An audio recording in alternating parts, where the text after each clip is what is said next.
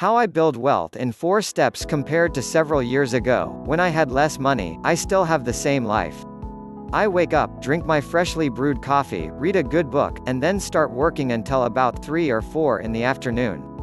Then, I put on my shorts and t-shirt and start working out. Sometimes I listen to music during my workouts, and sometimes I don't. After working out, I have dinner with my family. We watch a TV show or movie after we eat. And then, I get back to working or reading. You see, it doesn't take much money to live a good life. Benjamin Graham, one of the most respected investors of all time, once told his apprentice, "Money isn't making that much difference in how you and I live. We're both going down to the cafeteria for lunch and working every day and having a good time. So don't worry about money, because it won't make much difference in how you live." Of course, his apprentice was Warren Buffett, who's one of the wealthiest people of all time.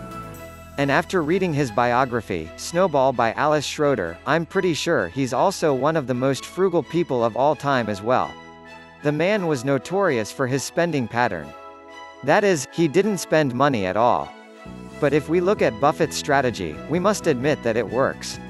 Enjoy your simple life, save your money, invest it wisely, and don't lose your money.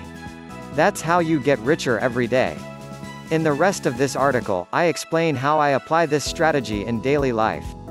1. Live lean. I keep my expenses as low as possible without sacrificing the quality of life. My apartment isn't big, my mortgage is low, and so are my energy and water costs. I drive a Fiat 500, and my car insurance is €26 a month. And I only fill it up with gas once a month because I live close to my office, friends, and family. I stopped buying fashionable items like gadgets and clothes that are in. But I must say, I don't save on my well-being. I buy books every month. I eat good food. And I go to a good gym. And I also built a small gym in my office. You see, I don't live like Mr. Money Mustache or minimalist folks. I have my own definition of living lean. That is, don't spend your money on things that don't give you lasting benefits. For example, healthy food keeps me fit and lean. Books satisfy my thirst for knowledge and thinking. Working out gives me calm. Going on trips and holidays give me inspiration. And so forth. But you know why I'm not afraid to spend money? Too often, we despise greed, which is also an extreme state of mind. However, if we don't spend money at all, we become stingy and fearful, another extreme state of mind. And that's no good either. Seneca said it best in On the Shortness of Life, you can make the same point that rich and poor suffer equal distress, for both groups cling to their money and suffer if it is torn away from them. Strive for balance, my friend. Never spend more than you earn. But remember that life is too short to eat rice and beans. 2. Always keep a buffer. So we all know how to build wealth, right? Save your money and then invest it. That's the idea. But before you even think about investing, you need a buffer. What will you do when your fridge breaks down? Okay, I admit it, that's a cliché. Let me give you a better example. Let's say you've experienced hardship for the past year or so. A family member passes away. You get ill. And you're having less fun at your job. Things have been tough. If you have a buffer, you can say, fuck it, let's go on a holiday. Money buys freedom. We must be honest about that. However, you don't need $1 million to be free. Personally, I like to have 10,000 euros on my savings account that I can always access. For the first few years of my career, I worked hard and didn't spend much money, so I could build up my buffer.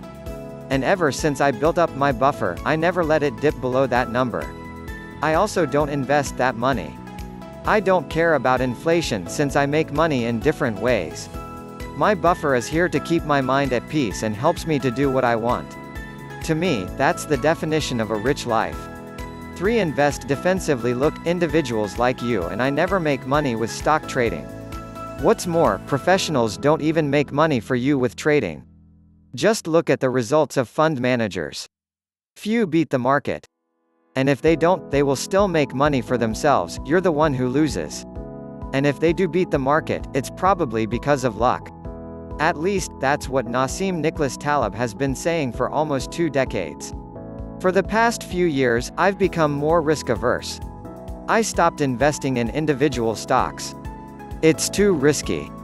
Plus, when I own stocks of a company, I can't help myself from looking at the performance on a daily basis. That's why I put my money in index funds, where you're essentially investing in a whole group of companies, bonds, etc. Of course, there is still risk involved.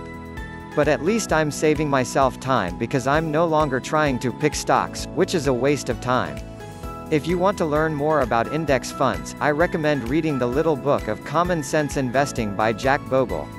I also made a book list with the best personal finance books that I've read. Once a month, I buy more shares of the Vanguard S&P 500 ETF and that's it. The cost is low, and the risk is also relatively low. When a company that's on an index goes bust, it gets replaced by another one.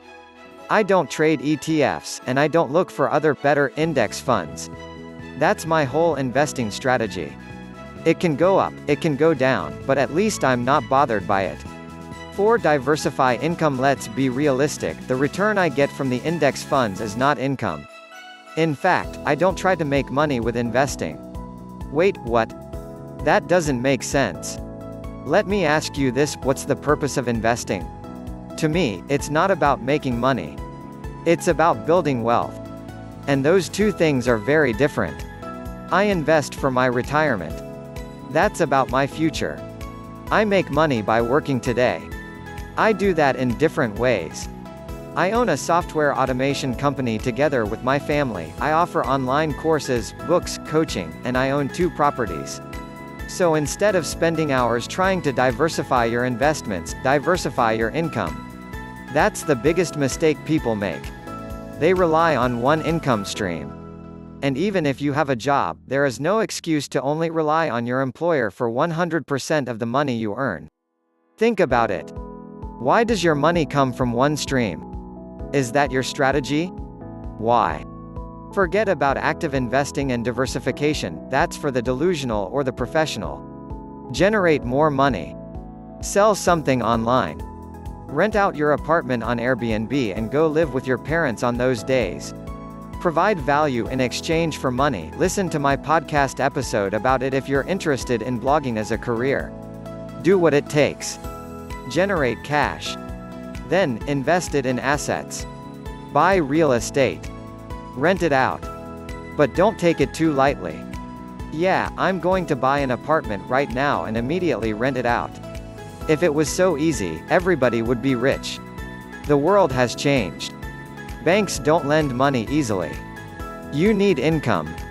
Everybody dreams of having passive income, but that's only the second stage of your financial strategy. First, you make money, and then, you invest it. And after that, money itself will take care of the rest.